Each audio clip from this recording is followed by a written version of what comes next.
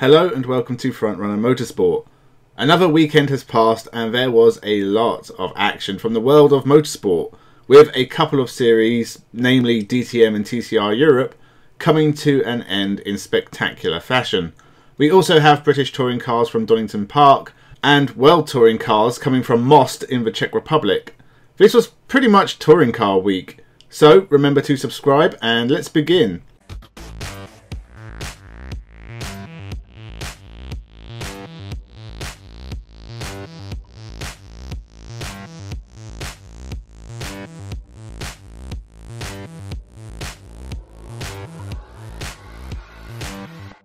Welcome to Frontrunner Motorsport.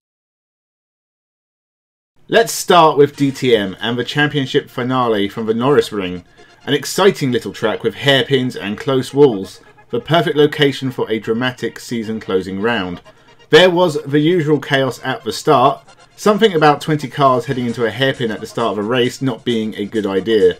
And Philip Ellis led the way early on, until he spun and left the Mercedes of Maximilian Götz in the lead of the race.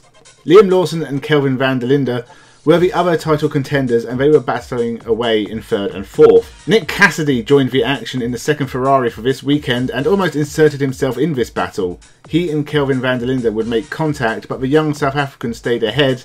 But with Götz winning and Arjun Maini having his best race of the season in second, ahead of Lawson and van der Linde, it left Lawson with an 18-point lead over van der Linde and Götz, a further point away. It was Liam Lawson's title to lose. He had a good lead and only needed a top 6 finish in the final race to be champion. Surely Lawson and Ferrari were going to wrap this up. Well, the second race started with massive drama.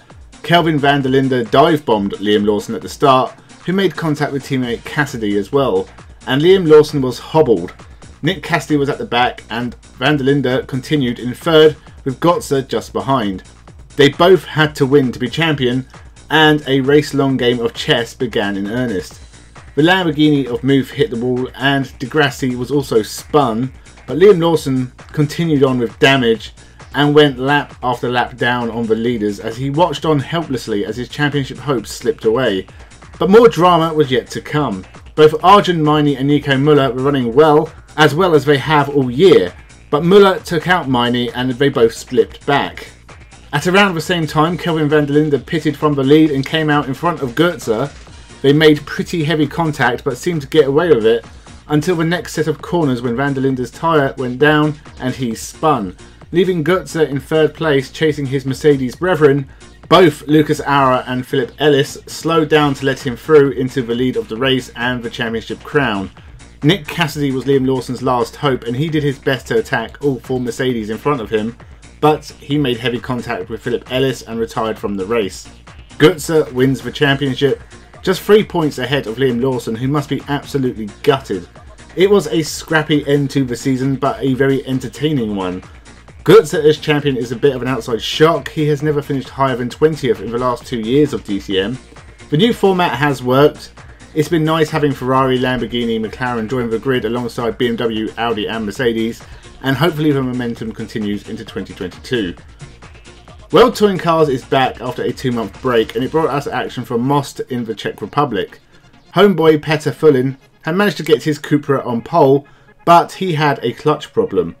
This dropped him into the pack at the start and this led to disaster as he was turned around taking Nathaniel Berton with him. The Hondas of Esteban Guerreri and Nestor Girolami grabbed first and second with a pack of Cyans behind them. This remained the order for the rest of the race, with the Argentinian pair taking the pick of the spoils.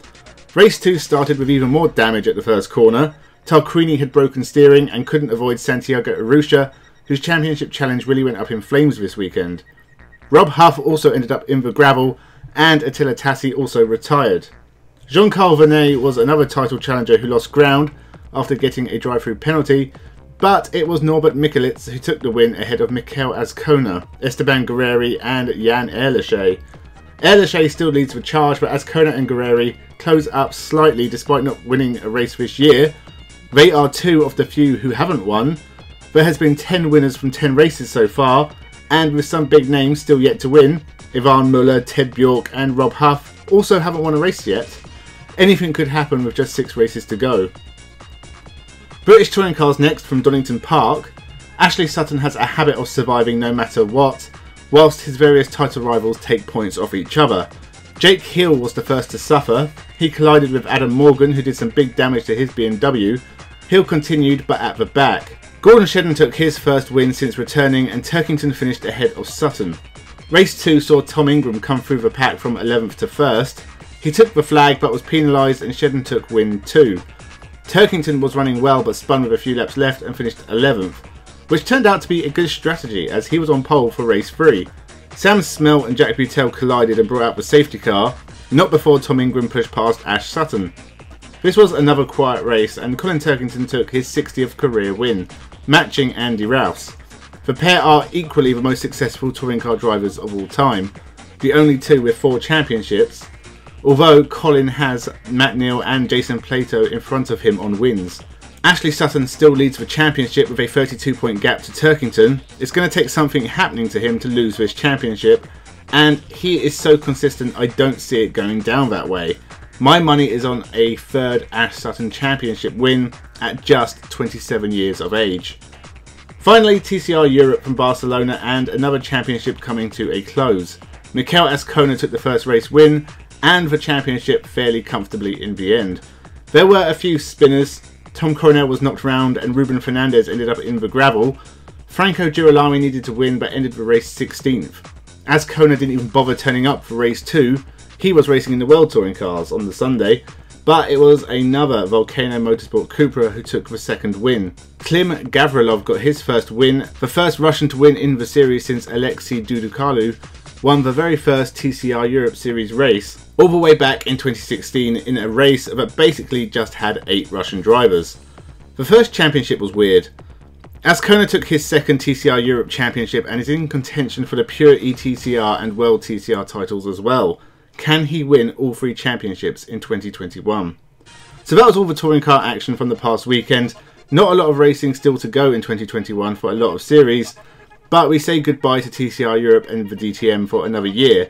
Next week we have the final round of Pure ETCR, as well as more World Touring Cars, the penultimate round of the World Rally Championship in Spain, and Super Formula is back. So remember to subscribe, leave a comment, a like and a share. Thank you for watching, and have a good one.